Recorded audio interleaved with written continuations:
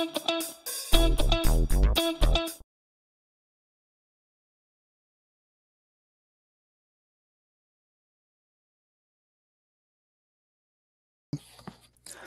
I'm Devin Bost from Overstock, and today I'm going to be talking about best practices of streaming architecture with Apache Pulsar for enabling real-time analytics and machine learning.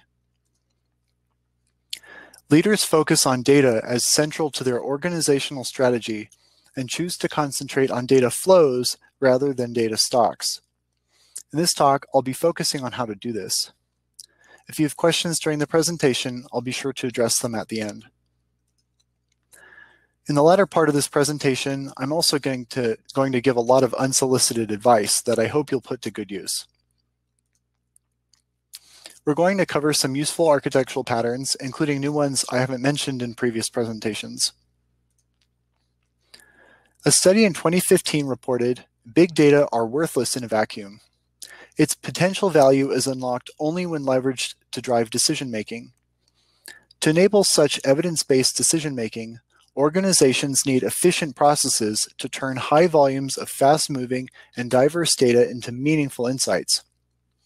In this presentation, I'll talk about how to create these efficient processes so that your data platform can deliver meaningful insights. Before we dive in, let's talk briefly about some of the downsides of not having a good data story. Having a poor data story means that your company's data scientists and engineers will often need to put on a forensics hat to get any meaningful insight out of your data. This is like forcing a kid to clean a messy bedroom that isn't even theirs. It simply isn't fair. Poor data quality can cause problems to not surface until far later in the process when unexpected findings emerge.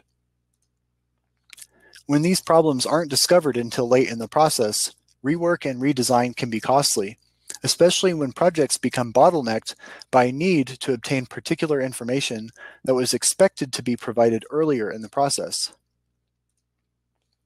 When questions are hard or time-consuming to answer, decision makers may skip the process of building analytics to get the required answers, which can lead to shortcuts and dangerous assumptions. Decision makers in these situations can take risk-averse approaches that actually create more risk, not less. Consider the decision made by Blockbuster Video to not invest resources into online video rental to compete with Netflix. They assumed that people would always go to a video rental store instead of looking at data that suggested otherwise. Decision makers who can't quickly access important data may avoid innovating at times when that innovation is crucial to their organization's survival. When a major market shift occurs, with COVID being a notable example, organizations with poor agility are the ones that can't adapt in time. Reducing the barrier to accessing good data improves the ease of making data-driven decisions, which is good for business and great for your partners and customers. When that data is available in real time, entirely new market opportunities open up, and organizations that can leverage this data are the ones that dominate in the marketplace. To paint some context, let's review one of the most common approaches to data processing and talk about some of its limitations. In the ETL approach, a batch job is used to pump data into a data lake or data warehouse where it can be used for analytics. For anyone who isn't familiar with an ETL, its steps are extract, transform, and load. The batch ETL approach can be useful for solving a lot of types of problems. However, architectural challenges with this approach begin to appear as these operations are chained together to support more complex and recurring operations. Let's walk through an example of this. Let's say we're extracting data from two tables and performing a join. Then we have an update on one of the upstream tables.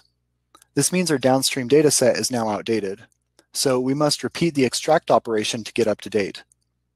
But then another value changes upstream, so we again repeat this process. Every time you add more data to your ETL operation or perform more complex processing, the performance impact and cost grows further. In this case, we added one additional table. Notice that most of the computation is unnecessarily repeated. Rows that were previously joined are overwritten with identical information. As joins, filters, and transformations are chained together, the entire pipeline becomes increasingly expensive. I've seen cases where people were performing joins on 12 or more tables and using very complex case logic that is difficult to read. When these tables have millions or billions of rows, these operations don't perform well, and consistency can become a major problem. As more operations are chained together, by the time the pipeline has finished processing, the data is already outdated. This time cost greatly limits the possibilities that can be achieved with this approach to data processing. When a bug occurs, it can be time-consuming to trace the web of batch jobs to find the exact path to the source. When used for recurring operations, these processes are very fragile, and small changes to upstream operations can result in a cascade of breaks. When only a limited number of people know how to maintain these jobs, the learning curve can further slow progress when engineers leave and need to be replaced by people without internal knowledge of the underlying processes. As reported in the literature in 2017, developers soon began to realize that ETL pipelines were difficult to build and maintain. Cranking up the frequency of ETL to hourly, say, was an obvious solution, but it merely stressed rickety ETL pipelines even more, often past the breaking point. With each step in a pipeline like the one I just showed, compute resources must be utilized, and these resources cost money. As I'll demonstrate, recurring operations should be handled in a stream, not through batch operations. A stream-based approach takes a very different form. The basic idea is that data are collected in a streaming manner, and most of the joining happens on a per-message basis through stream enrichment.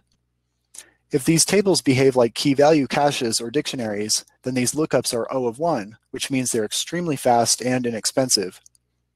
Other compute operations can take place in the message flow as well. Finally, the enriched message is written to a storage destination that's used for just-in-time lookups. Later in this presentation, I'll show you a number of patterns that can be useful for addressing more specific use cases with message flows. To obtain the greatest benefits of a stream-based architecture, what you need to build transcends the data warehouse and the data lake.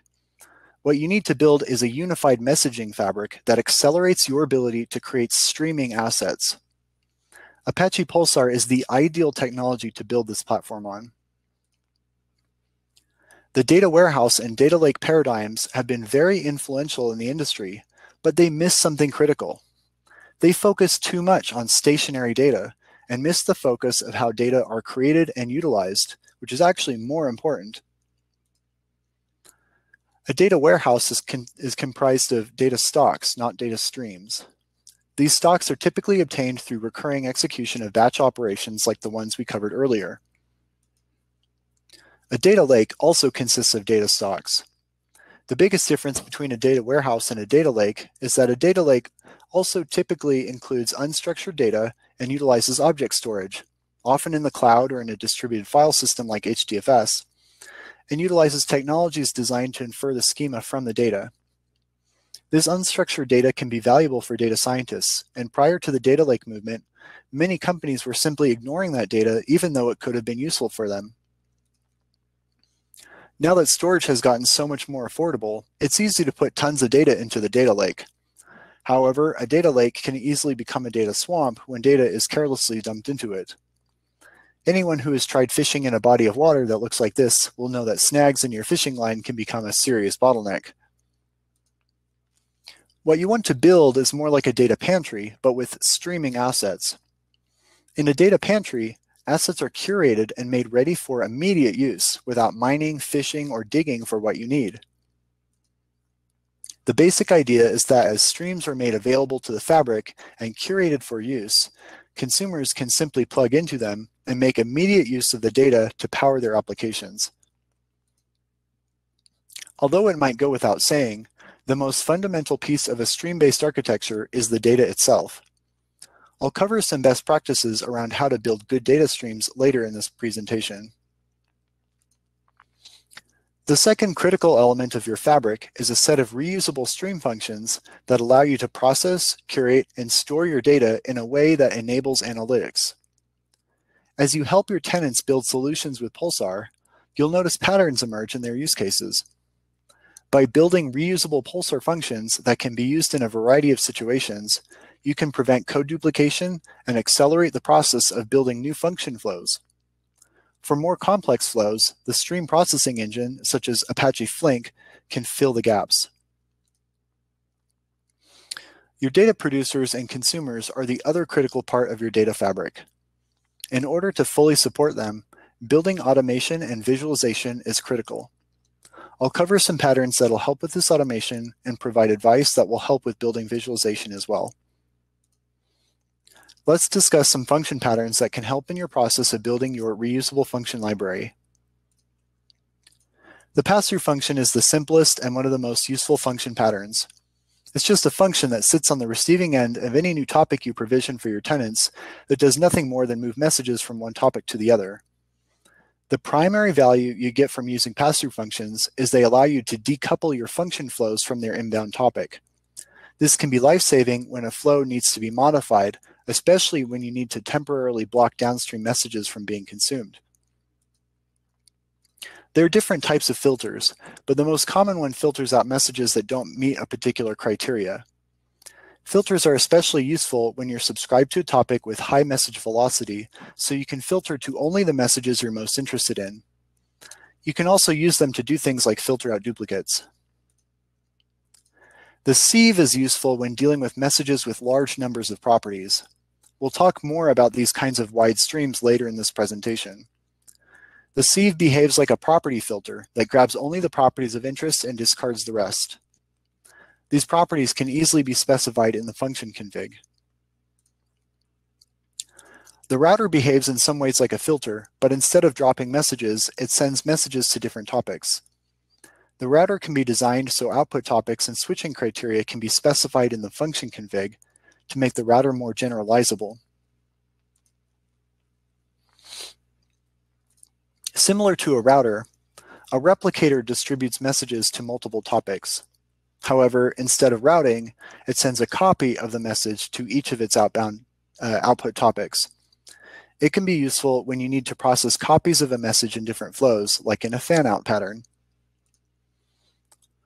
The merge function is a reusable function that subscribes to multiple input topics and produces to a single output topic.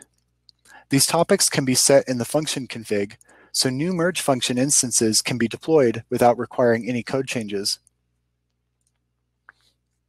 In the stream enrichment pattern, a message is used to trigger a lookup to data storage or a request to a web service, and properties, request to a web service to add properties or otherwise enrich the incoming message for downstream consumers.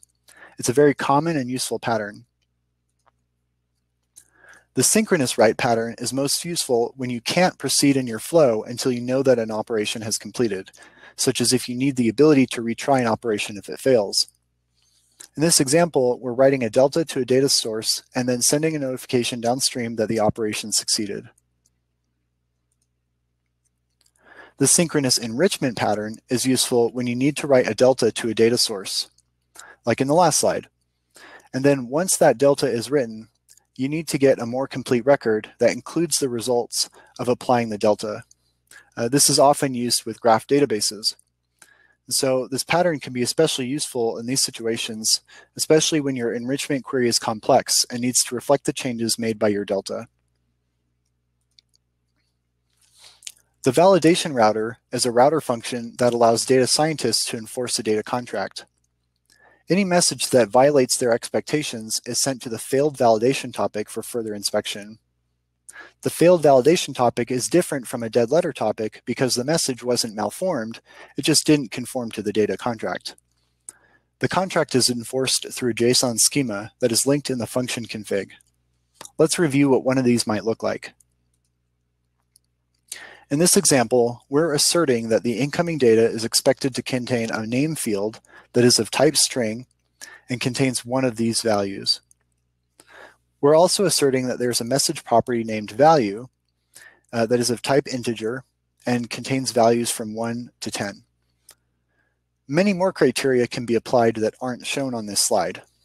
Also, since it's a lot of JSON, you can save it in a document store like CouchDB and just link to it in your function config so you don't end up with a giant function config. There are so many types of transformation patterns that I cannot cover them all here. However, a key distinction is whether the transformations require state or not. If you require a lot of state, consider using a stream processing engine like Flink. If you need to perform different types of transformations based on the type of incoming message, you can use a classifier to identify the type of incoming message and annotate it with an envelope that indicates what type of transformation it requires. Then your downstream transformation function can interpret the instruction and perform the transformation. The benefit of decoupling these operations is you can generalize the code much more easily. You can also route on the message type. The benefit to adding a router is that if you need to perform further processing on the types of messages, you can easily vary the behavior of each path with this approach. In general, it's usually better to have more specialized topics than fewer ones that receive a more diverse set of messages. Also, if you need to perform more complex transformations for certain types of messages, this approach allows you to achieve cleaner separation of concerns. If you need to combine the messages back into one topic, you can easily do that with a merge. When dealing with a wide stream where incoming messages have a large number of properties, the fan-out sieve pattern can be helpful. Typically, you'll want to store the wide stream and send it to an engine like Druid for real-time data analysis and aggregation. Consumer applications, however, will only need a subset of properties. Adding sieves enables you to select only the properties needed for those consumer flows. If your incoming messages are extremely wide and network bandwidth becomes a concern, you can instead use a router sieve. The downside to the router sieve is you must put all of your sieves into one function, which sacrifices separation of concerns to decrease network traffic. You can also combine topics used for syncs if you prefer to sacrifice some visibility to decrease network traffic. Enabling Pulsar compression can also decrease network payload size at the cost of increased latency. A key feature of well-designed stream functions is their ability to have behavior varied by making changes to the function configs provided when the functions are deployed.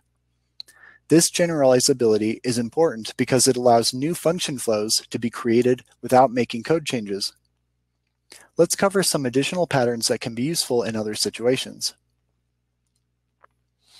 While not exactly a function pattern, the backfill pattern is extremely useful when migrating applications to Pulsar. To illustrate how a backfill works, let's say we're processing messages as normal when a code update to a producer-consumer causes a problem and starts losing messages. There are various ways this could happen, such as if messages are getting acknowledged before they should or aren't getting produced downstream. We can quickly update the producer-consumer, but we've already lost messages, resulting in a gap in our message flow. The backfill path allows an engineer to trigger the backfill and replay messages, filling the gap. One side effect is that duplicate messages will be sent downstream. It's possible that the backfill could be designed to only send specific messages, but in practice, this can be challenging because it's not always easy to quickly identify which messages were lost. This is why idempotency is so important for downstream consumers.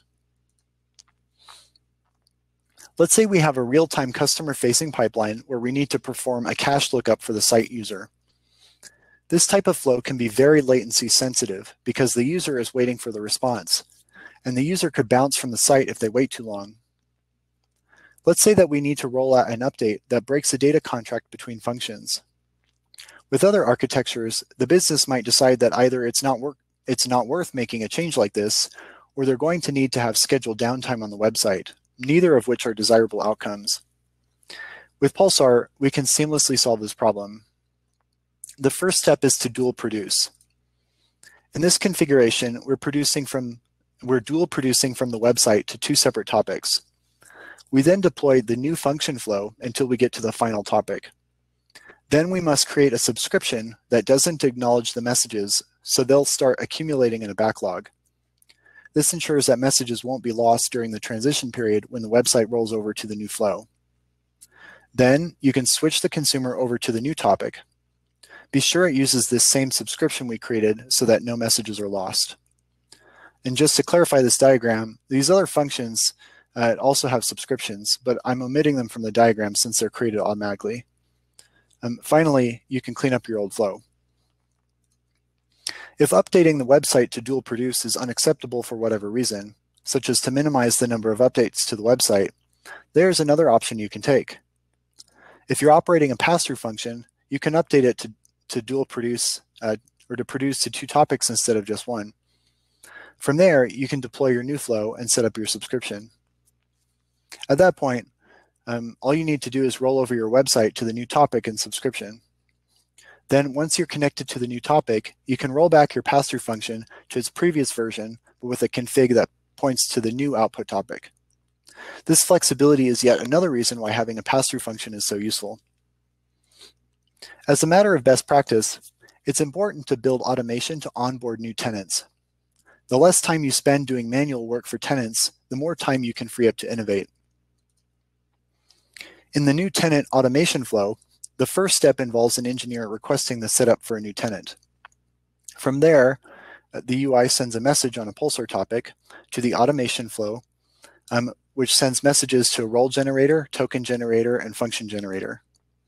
After each of them completes, they produce messages to the gatekeeper, and if all succeed, the gatekeeper then informs the engineer of the newly created topics and provides the tokens and any other information they'll need to connect. The gatekeeper pattern leverages Apache Flink to create a keyed window that allows us to join messages based on a common ID. Messages with a different ID are sorted into a different window.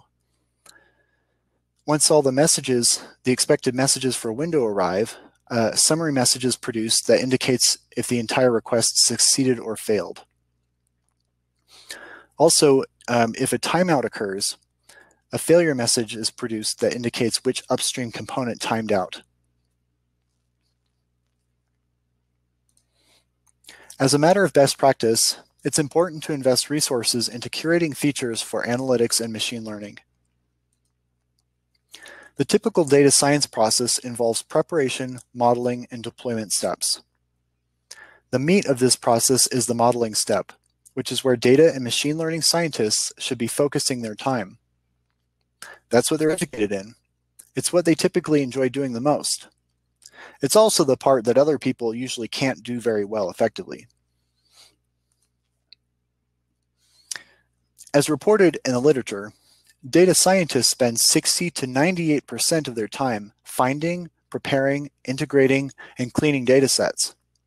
How are they supposed to build innovative models when this is how their time is spent? Is there any wonder why so many machine learning initiatives fail? By collaborating with data scientists and building reusable features through the messaging fabric, we can help data scientists focus more on what they're good at and free up their time to innovate. Context-rich data streams make the lives of machine learning scientists so much easier. Wide streams, meaning streams with messages with lots of properties, make it much easier to identify and collect features for analysis. They allow machine learning scientists to focus on the science instead of spending their time doing data engineering and trying to figure out how to assemble a data set for them for analysis. By doing all of that work in the stream can provide curated features that can easily be saved into storage and collected. Let's go through an analogy to demonstrate the value of context. At Amazon Game Studios, the developers decided to collect game data to influence map design for the game Breakaway. Developers assumed that highly contested areas would include the map center and the tops of these ziggurats where power-ups were located. Developers collected events that included coordinates to track where on the map player deaths were occurring. Their concern was that if player deaths were too evenly distributed across the map, then players would get bored of the map and stop playing. The events were used to generate a heat map that was quite surprising to them. The data revealed that player deaths weren't occurring by these power-ups at all, suggesting that players were avoiding these areas for some reason. By collecting data with additional context, developers would be able to determine why players weren't dying in these areas. Were players not even visiting these areas? Were the power-ups being ignored? Data with additional context would help answer these questions. Let's walk through another analogy. Starting out with an event like this doesn't tell us much. Let's see what happens when we add a few more fields. Suddenly there's a story here. We see that our person, Mr. Green, there was an event, he died, and he was in the location was the library, and the item he had was the candlestick. Now, what happens when we add just one more field? Suddenly we have linkage between our events. This is the kind of object-to-object linkage that can be easily represented in a graph database. So what happens when we follow the link? Okay, so now we have a new event involving the person, Colonel Mustard, and he entered a room, which was the library, with the candlestick, and it's about 10 minutes before Mr. Green died in that same room. Pretty suspicious, right? So I think we found our suspect. So you can see that each field in our data can significantly enhance its value. The more properties you have, the more you can analyze. It can be hard to anticipate all the types of analyses that data scientists will want to perform down the road on your data. In general, the more context you collect, the more analytical power you can get from your data. These days, it's so easy to compress and move data to inexpensive storage that there's really not much reason to omit data that could be useful for data science. I think this is what the data lake movement was really trying to accomplish. It's better to store data than ignore it, even if it's unstructured. We just need to be careful to prepare it before we store it so it's ready for use when someone wants to analyze it or use it, especially in a real-time application. Technologies like Apache Druid thrive on wide streams. The more properties you can inspect, the deeper you can explore into your data. Tools like this, when powered by context-rich data, open up doors not just for data science, but also for business intelligence. Engineers have a tendency to abuse relational databases because we've made use of them for so long. Some data just don't fit well into that kind of structure, and sometimes you need more flexibility in your linkages than can be offered by other types of databases. Learn how to identify when you have a use case that fits well into a graph database paradigm. At Overstock, we're using dgraph for this purpose due to its performance and ability to scale as a distributed application. Over time, data contracts tend to evolve, and these changes to data streams can complicate analysis. For example, consider a field that was nested and now is flat, or a message that was nested that had a lot of nesting and now is flat. When these changes occur in the streams, it's best to run a one-time batch job on the old data set to clean it up and bring it into conformance with the new data. Just be sure that your stream is producing data in the desired format before you run a migration on the old data to have it match what the stream is producing. Perhaps this goes without saying, but each property in your stream needs a detailed explanation of what it does, how it's created, what its expected values are, and how it should be used. Yes, it's a lot of work, but the time spent on documentation will pay for itself and then some. To make a point, imagine trying to assemble a structure like this out of Legos without any documentation. Even with documentation, the task at hand is quite involved. Creating something so intricate requires considerable focus and determination. Creating sophisticated models is what machine learning scientists do on a regular basis. However, if the data they need to use isn't documented, you're forcing them to reverse engineer the data. By giving them good data that is well documented, you make it easier for them to focus on doing what they do best. It's important to include diagrams in your documentation. Although not all diagrams need to include examples of messages, when they do, developers will know what the expected inputs and outputs look like. These diagrams can be large, but they create an unambiguous schematic of what needs to be built.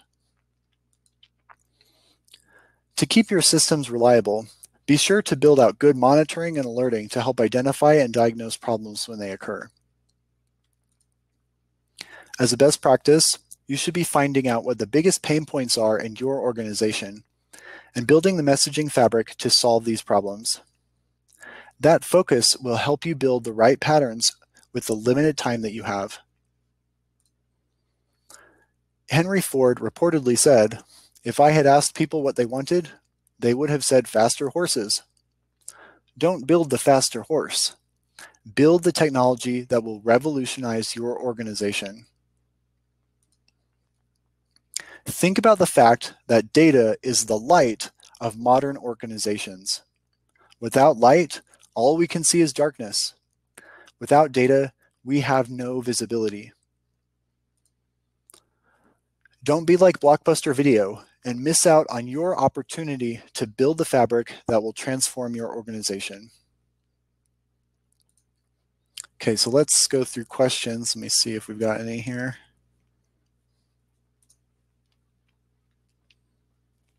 Is creating too general function a good practice? Wouldn't it lead to what we call inter-platform effect?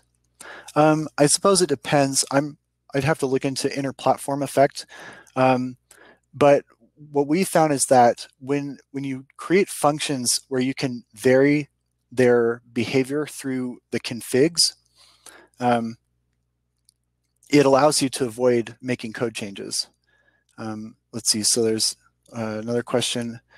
Do you mean in the specific case it would be easily configured by the data scientist without changing code? Yeah, the data scientists or the data engineers, whoever's managing the platform, or you could even build a UI that would allow, I mean, potentially you could create a drag and drop interface that would allow these functions to get deployed with those different parameters. So for example, if we go back to the slide deck here, we're talking about the sieve.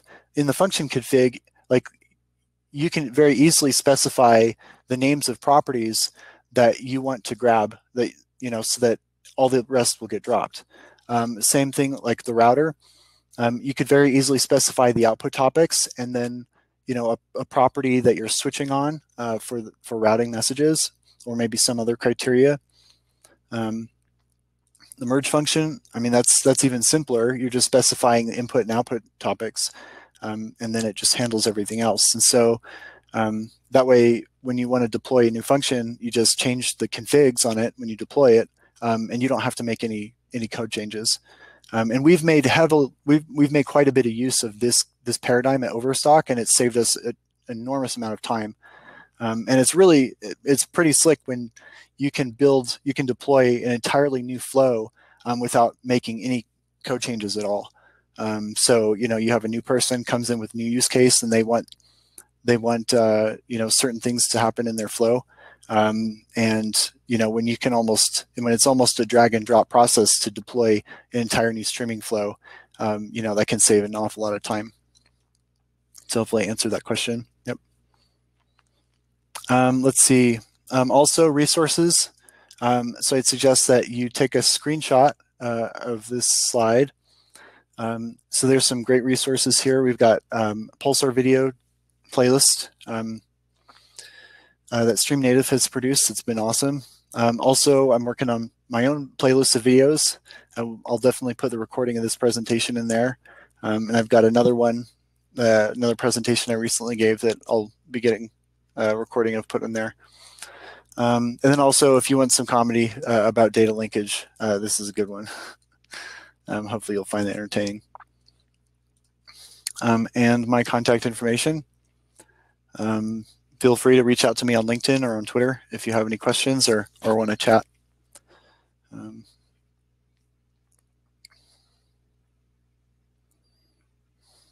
see. And then any other questions?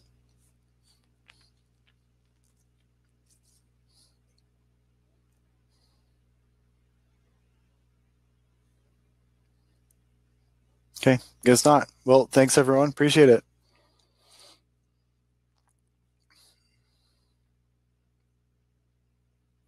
let's see, I guess I might as well stick around here. I think I've got 1 or 2 more minutes.